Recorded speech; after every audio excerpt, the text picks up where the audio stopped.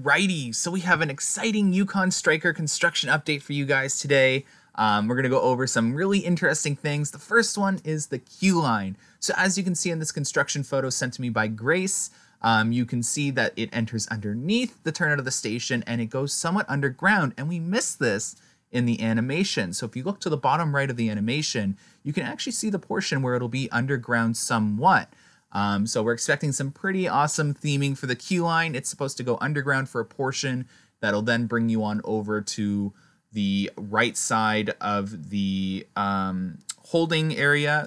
And then the switchbacks for the queue line will be over there. If you look at this photo, the support structure is up for the remainder of the Immelman, and the Immelman near the back north side of the park will be finished very shortly. In fact, I'm expecting this thing to be done probably today. Again, this coaster should be done by next week.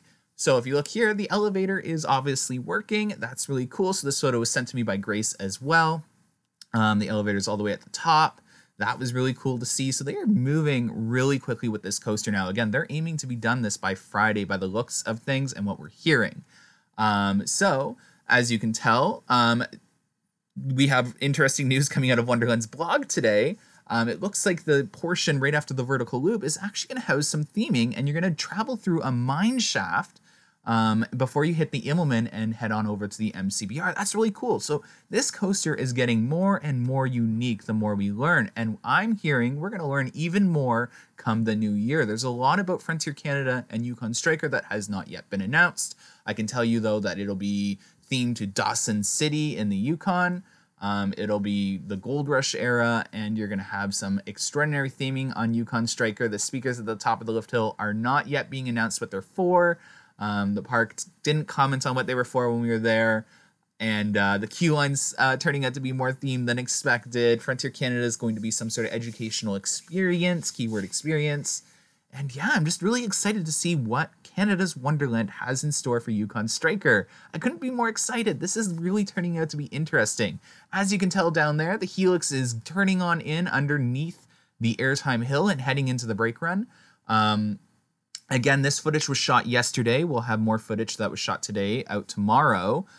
So by the time you guys view this tomorrow, the helix might be nearing completion. I'm guessing another 2 to 4 pieces will be installed by tomorrow. All the support structures are in for the helix. And I'm guessing when you see this tomorrow, the Immelman will either be 3/4 complete or complete. Who knows? Again, they usually only do about 2 to 4 track pieces per day per crane again. So you have one crane doing the helix, one crane doing the Immelman. So it's about 2 to 4 pieces on each side. Depending on weather and weight and supports that are needed for that area. It all comes down to that. I'm trying to think if there was anything else to share. There's nothing going on over at Minebuster, just a bunch of holes, a bunch of wood and bricks stacked next to it. I'm assuming the wood and bricks is actually for Frontier Canada and the station and not for Minebuster. Nothing to report on Minebuster in terms of what's going on yet. All I can say is if you watched the interview, you learned that Frontier Canada is in phase 1 of its expansion, and that tells you a lot.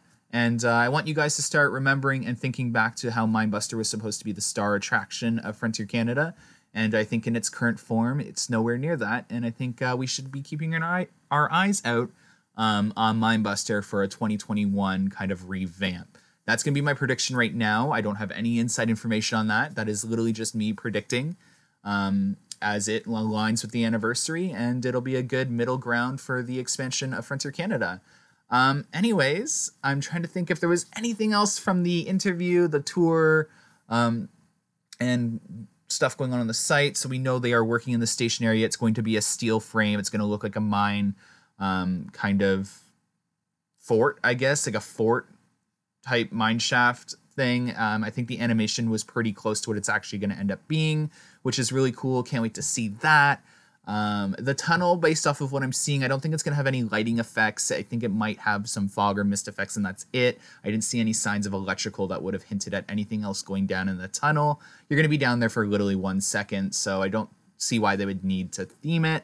But I'm really happy with the theming announcement from the blog after the vertical loop. I think that's going to be really cool. There's going to be a lot of head shoppers on this ride, and it's very unique. Anyways, hopefully you guys really enjoyed this construction update today. Don't forget to hit that like button, subscribe if you haven't, and share this video for others to enjoy. Have a good one, guys. Bye.